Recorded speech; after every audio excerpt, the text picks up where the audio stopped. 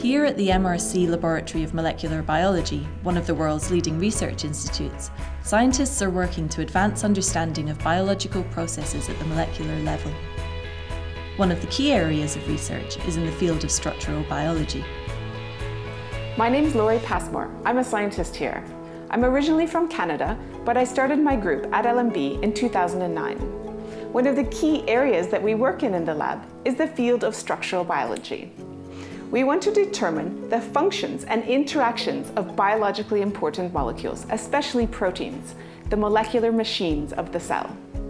Our aim is to decipher the structures of these proteins. By understanding what they look like, we can learn a lot about how they work at the molecular level. For many years, the preferred technique to determine protein structure was protein X-ray crystallography, which was developed at the LMB in the 1950s. But not all protein structures can be determined this way. The development of cryo-electron microscopy has made it possible to determine the structure of many more proteins in unprecedented detail and has revolutionised the field. Cryo-electron microscopy starts with the preparation of a pure sample of protein in water. The sample is then frozen in liquid ethane so rapidly that ice crystals cannot form, and the protein molecules are held in their natural shape in a very thin sheet of ice.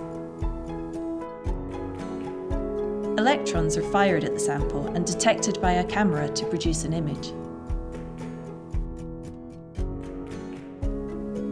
The molecules in the sample are in different orientations. Application of a computer program sorts the images and groups all those protein molecules that are in the same orientation. Thousands of images are required for each sample.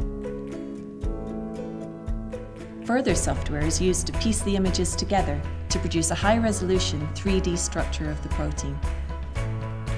This is gamma secretase, a protein important in Alzheimer's disease. The structure of gamma secretase was determined by scientists at the LMB using cryo-electron microscopy. Being able to visualize a protein at this level of detail allows us to better understand how the protein functions. It opens up the possibility to design drugs that precisely fit proteins and offers an exciting opportunity to treat diseases. I'm Richard Henderson. I came to the LMB in 1966 as a PhD student to work on the X-ray structure of protein molecules. Then, after 2 or 3 years as a postdoc in the US, I came back as a young group leader in 1973. The goal of our work in that period was to determine the structure of membrane proteins. We tried to make 3D crystals so we could use X-ray crystallography, and that was very difficult. But because it was already in the form of a 2D crystal, it was suitable for electron microscopy.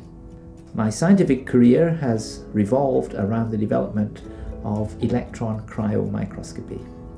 During the 1990s and the 2000s, a number of technical developments worked together to improve the resolution and the power of the methodology, and these were that the electron microscopes themselves got better, higher voltage, better vacuums, more stable stages.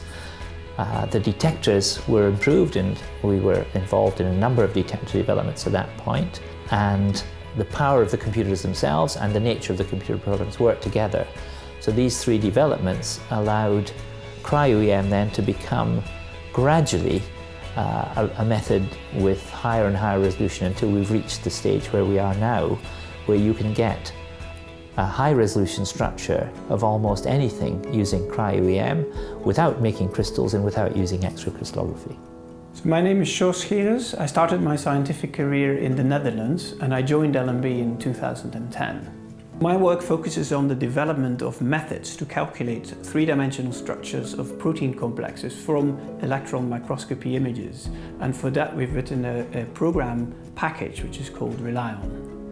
RelyOn takes many thousands of very noisy images from the electron microscope, which contain two-dimensional projections of these molecules in many different orientations, and combines them into a three-dimensional reconstruction of the protein molecule.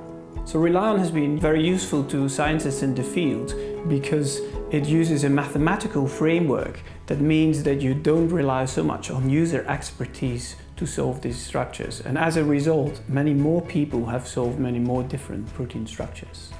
The development of cryo-electron microscopy has taken decades, and the LMB has been at the forefront of this work. The LMB currently has 9 electron microscopes, the largest of which are worth more than £4 million each and can produce several terabytes of data every day.